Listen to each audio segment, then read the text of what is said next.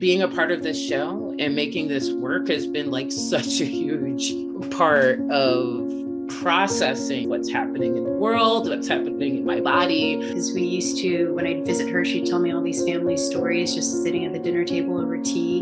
And I was compelled to encapsulate time somehow. And so it's connected me to my past. So I feel that my work collapses time and collapses history. That history is really cyclical, and you know, everything that's happened, kind of, you feel like it's happened before and it'll happen again.